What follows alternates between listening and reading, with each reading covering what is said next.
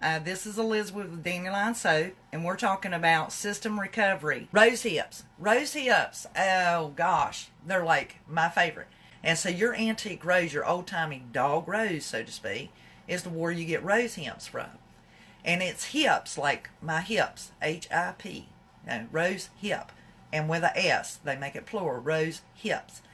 Rose hips, it looks like a seed. So you'll have your bloom, and then right here at the ball where you're holding the rose, come up the stem, and then you have the ball and then the blooms.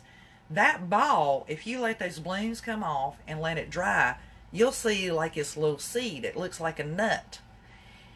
I will tell you guys, and I know this for a fact, okay?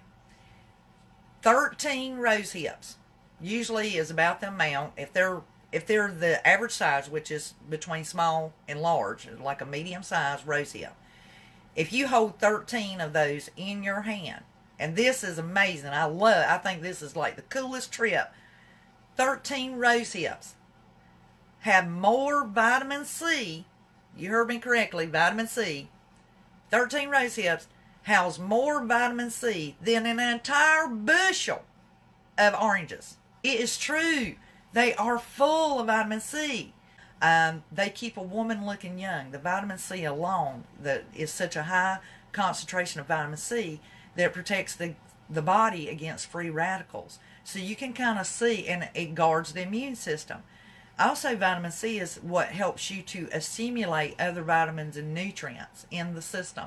So by ingesting vitamin C and eating things and drinking things that give lots of vitamin C, your body benefits from it, because that is one thing you cannot OD on. Can you believe that? You can't OD on vitamin C.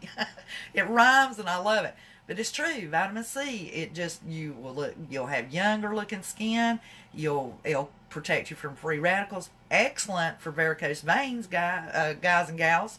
Varicose veins, it will protect it, because vitamin C, whenever the body is contracting, it keeps the blood flowing, and it keeps the blood vessels from having to work so hard by keeping them clean and keeping the immune system boosted up. So there again, rose hips would be in the recovery tea as a benefit.